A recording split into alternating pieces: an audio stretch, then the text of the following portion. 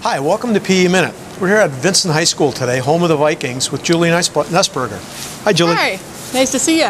How are you? Very good, thanks. Let me ask you a few questions. We All right. have seen a little bit of the print-rich environment that you have here in your school, and everybody's kind of wondering how you do a great job here getting all your kids involved.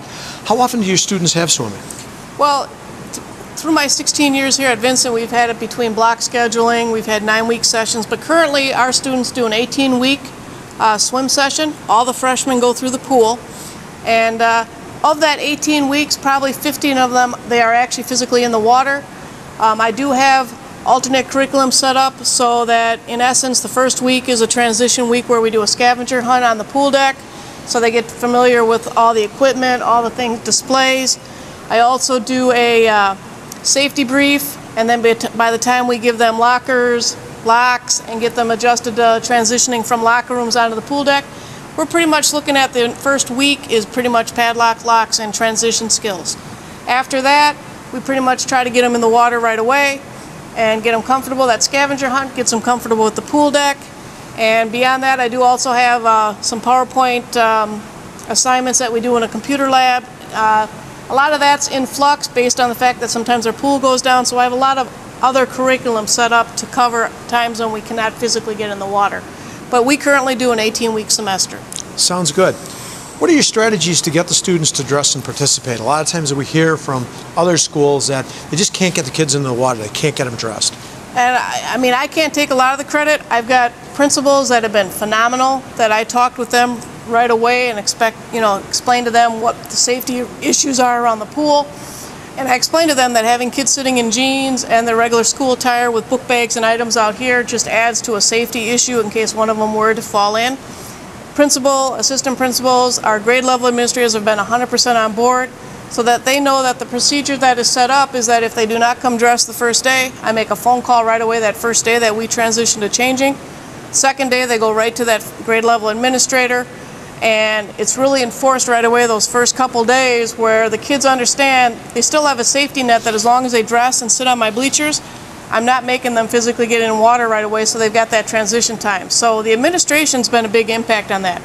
The second incident is basically me calling parents frequently. And I try to get a good rapport with the parents. They're usually on board. They want their children to learn because they don't know. And it's just a matter of constantly keeping in communication with the parents and the administration. And it's worked really, really well. That parent contact is so key, good and bad. You know, sharing good stories with parents and when there are negative things that you need help addressing. Can you go through a typical class that you would have in Miss Nussberger's pool? Well, like I said, we've got it set up. It's very structured, very organized. They come in through the entry doors. They have to have an ID to physically get into class. I don't let them bring book bags and electronics into the locker rooms, obviously supporting our state statute with electronics. They come into the locker rooms, they get about 6 minutes to change. I turn on the showers. They know they have a transition onto the pool deck. As you can see behind us, we've got our bleacher section, which they know that is our designated location for attendance, which I take a second time. And that way I don't have to worry about, I get a head count right away. I don't have to worry about kids hiding in the locker room. But a typical day starts out where they know Monday and Wednesdays is a team activity day. Tuesdays and Thursdays are a lesson day. And Fridays is a water exploration day. And so they kind of know what they're going to see when they come in here. And I start out with water volleyball. Everything we do is shallow water. So even our water polo courts, which are set up right now, are for using the width so that all the students can participate. There's no, worries that they're going to not be able to be treading water. And so I do everything shallow water, which has been a big plus with getting the kids involved. I do an intro. The learning intentions are posted on a whiteboard outside the locker room so they know what's specifically set up. And it's pretty much, it runs like clockwork. At the end of the day, with about 15 minutes remaining, I give them a little extra time for showering. I have a green line, which is where they line up to get their towels and go in the locker room. So it's all, I try to be consistent, and that helps the kids because they know what to expect and they know the procedures and policies that are in place. Yeah, kids like structure, even if it's a struggle to get them to follow it at first. Once they start following it, they tend to like that.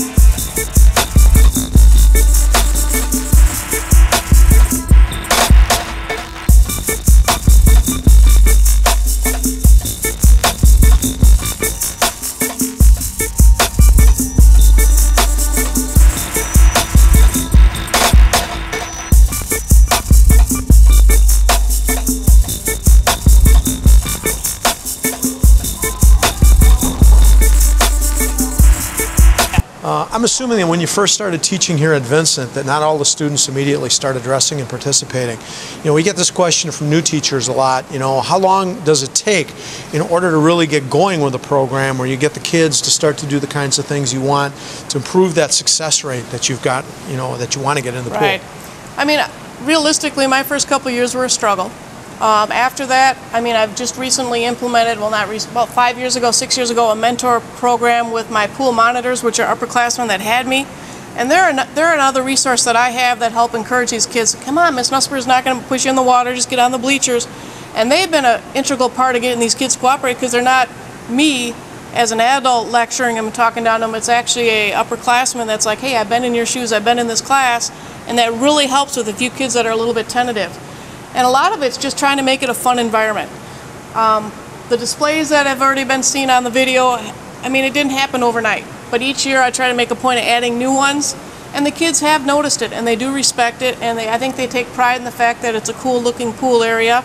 Our art department has helped with some of the displays where it's students that have created those, and then I add some verbiage underneath. And I think that in itself, the kids come in, it's a very welcoming environment. They know it's strict, they know it's firm, but they also know it's actually very cool with having maroon and gold flags, using maroon duct tape on our goals. It just tries to get them to buy in with our Go Vincent and focusing on success. Yeah, it looks really nice. You're right, it is a welcoming environment. How do you keep this print-rich environment? Because I know looking around here, I'm thinking to myself that if other people were using the pool, if other teachers were using the pool, if other programs were using the pool, it would be really tough to keep stuff up. How do you do that? Well, part of it's I laminate everything that goes up, and part of it is also having that equal respect back with the students, that you have to understand that this is part of our goals, part of our learning intentions, is that they keep the visibility of these safety measures that are in place. And I think they take pride in the fact that I've had kids come in and say, hey, I saw someone messing with a couple of the letters and I put them back up for you. So I think they actually realize there was a lot of work and a lot of effort put in, and for the most part I've had very little vandalism or kids touching the items that are on display. It does happen on occasion, but I think that's in any high school and anywhere.